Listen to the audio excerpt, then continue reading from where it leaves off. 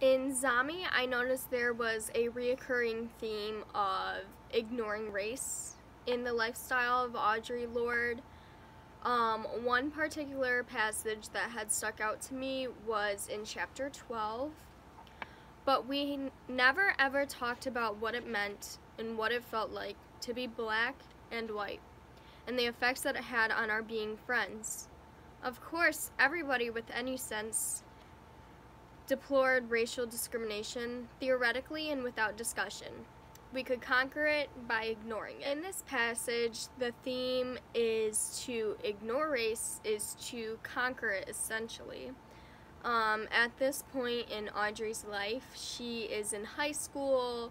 Her friend group was called the Branded, and she then went on to mention how her friend group did not really discuss the idea of race and they kind of just ignored it. And in the beginning of the quote it says, "But we never ever talked about what it meant and felt like to be black and white."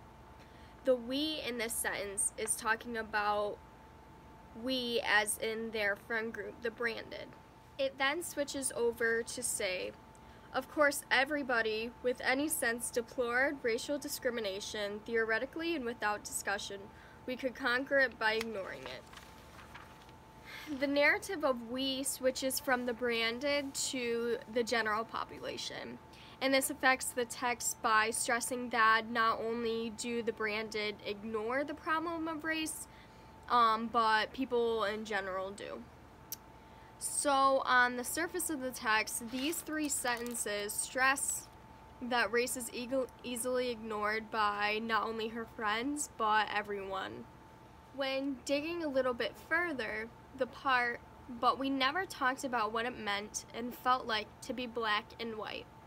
The word black is capitalized in the sentence and white is not.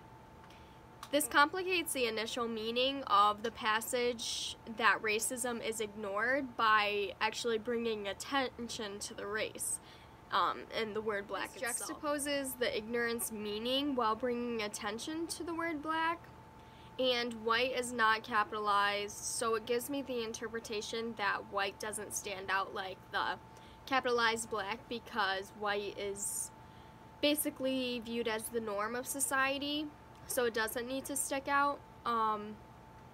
Black is different than the rest, so it's capitalized and made to be outcast.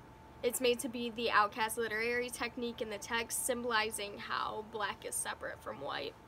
And this capitalization of black is very intriguing, being that the word black itself is being brought to attention while the sentence itself is talking about how black is being ignored. So why does Audre Lorde feel the need to capitalize the word black in this sentence about ignoring race? And some theories that I have that Lorde used this technique of using two very different things together was to demonstrate that even though we try to essentially ignore race, it's always there, symbolically, like capital letters in the world. And it's not something that we can ignore. It stands out. And people nowadays ignore that race is a problem at all, but in capital letters, it's still there. In this book, we see that people know it is a problem, but just choose to ignore it. And in this text, I also took it as that people choose to ignore the fact that it is a problem at all.